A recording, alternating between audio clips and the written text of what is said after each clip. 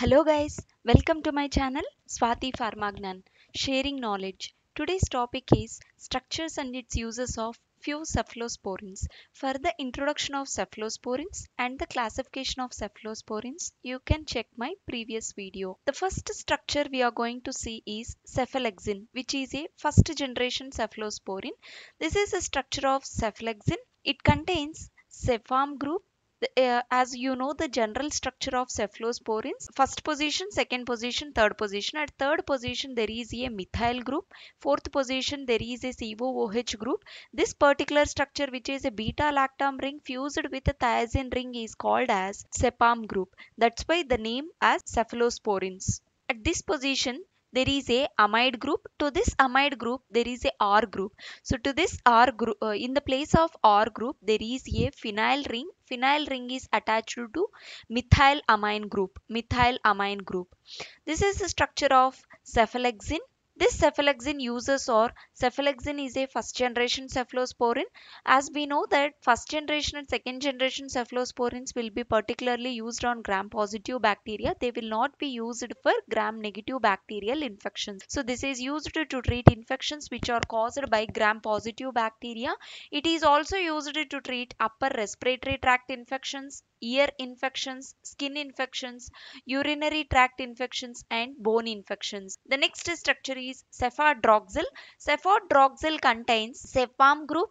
To this cepharm group, at third position there is a methyl group in place of R, and at fourth position there is a carboxylic acid group, which is common in general structure.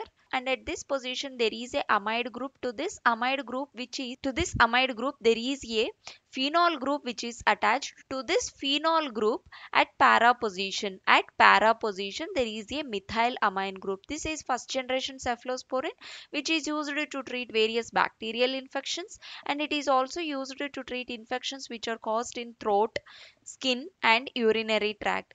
This cephadroxyl is also used to treat gram positive bacterial infection. This cephadroxyl will be available in the form of capsules. Next structure is cefixime. 90% of the patients can have been used this cefixime, which is a third generation cephalosporin, and this cefixime will be available in the capsules form.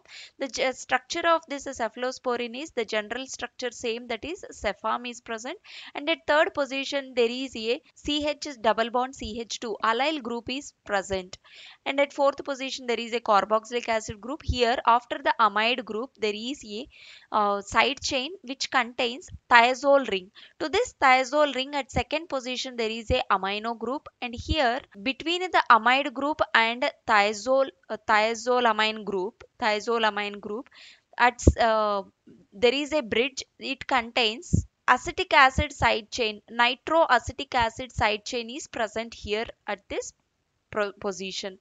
This cefixime is a third generation cephalosporin. It is effective against gram positive bacteria and also gram negative bacterial infection. As I already told you that the first generation, second generation will act only on positive gram positive bacterial infections. The third generation will act on both gram positive and gram negative bacterial infections. This cefixime is one of the effective drug which will act on gram negative bacterial infections also.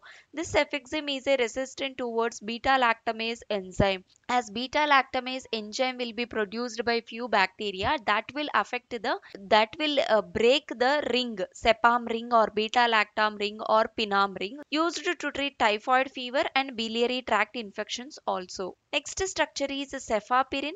Cefapyrin is also called as cefapyridine. In the name itself we can understand that there is a pyridine structure in this structure of cefapyrin. This third position there is CH2O CO CH3 group is present.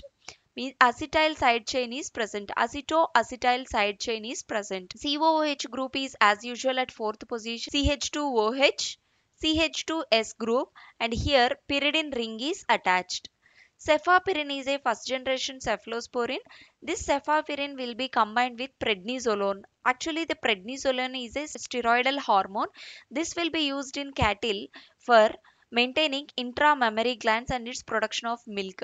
For excessive production of the milk in cattle, we are using this cefaloprin, and it is also combined with prednisolone, which is a steroidal hormone, so that intra-mammary glands will be the mammary glands will be the size of the mammary glands will be increased, and they can maintain this mammary glands.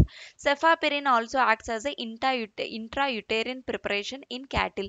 For intrauterine preparation also cefaloprin will be used. Cefaloprin has been banned for usage on human beings because it will lead to hormonal damage or hormonal imbalance in the human beings. Cefuroxime. Here we have one clue to remember the structure, that is furo. Furo indicates furon group is present at this side chain.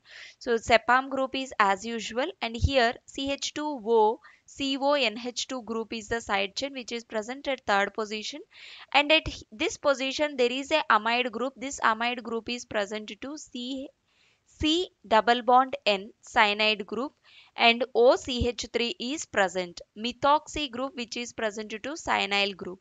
And this group is attached to furon. Cefuroxime is a second generation cephalosporin, and it is also used to treat gram-negative bacterial infections. Cefuroxime is the safest antibiotic which is used during the pregnancy. During pregnancy, in the pregnant women, if any bacterial infections occur, then they can use this cefuroxime, which is the safest antibiotic. It is also used to treat tonsillitis, inflammation of the tonsils, laryngitis, inflammation of the larynx, bronchitis, infection of bronchioles, and throat infections, pneumonia, gonorrhea, urinary tract infections, which are caused by various susceptible bacteria. Cefuroxime is available in the form of tablets. We'll see the mechanism of action of cephalosporins. Cephalosporins, like penicillins, they will also interfere with the synthesis of bacterial cell wall, because the cell wall contains is composed of peptidoglycan layer. This peptidoglycan layer consists of two amino sugars. The two amino sugars names are N-acetyl muramic acid, we can call it as NAM. N-acetyl glucosamine, we can call it as NAG. Peptidoglycan residues are linked together, forming long strands, and UDP is split off. Then the cleavage of terminal D-alanine of the peptide occurs by transpeptidase enzyme. Then the process of transpeptidation completes. The cross-bridging occurs by this transpeptidation process by using the enzyme transpeptidase enzyme. This cross bridging of the peptidoglycan residues will give necessary strength to the bacterial cell wall. This beta lactam antibiotics, nothing but penicillins and cephalosporins, they will inhibit this transpeptidase enzyme. When the transpeptidase enzyme is inhibited, transpeptidation process will not take place, so that cross linking does not take place. This will lead to formation of cell wall deficient bacteria. The bacteria will get formed, but cell wall will not be formed perfectly. That will lead to shrinkage of the bacterial cell wall, because it will disturb the inflow and outflow of the various ions. So cephalosporins will show the bactericidal action. You can see here cytoplasm is present, cytoplasmic membrane is present. By this NAM and NOG, along with the D-alanine peptide linkages, by using the transpeptidase enzyme, the transpeptidation process will get complete and the bacterial cell wall will get formed. When the cephalosporins will inhibit this transpeptidase enzyme, transpeptidation process will not take place, so that cross linking of the peptidoglycan residues will not take place. So uh, that will lead to the shrinkage of the bacterial cell, and that will lead to the cell wall deficient bacteria, and that it will cause shrinkage of the bacterial cell. Finally, it will show the bactericidal action, means it will kill the bacteria, so that bacterial infection can be reduced. What are the various side effects and toxic effects when we'll use cephalosporins in long term? The side effects are pain will be there and inflammation will be there, and injection site, if we are using injection form of cephalosporin, some pain and inflammation will be there at injection site, which is a common side effect. Next is diarrhea. If Next, hypersensitivity reactions can be observed. Nephrotoxicity occurs if the patients are using continuously cephalosporins. Other nephrotoxic drugs are non-steroidal anti-inflammatory drugs, diuretics, antibiotics, and ACE inhibitors. All these drugs will cause nephrotoxicity. Neutropenia and thrombocytopenia will occur. Normal blood cells will be like this. Neutropenia includes the neutrophils. Less number of neutrophils will be seen. That is nothing but neutropenia. And thrombocytopenia, as platelet count also less particular patient who is using continuously cephalosporins. Bleeding can be seen.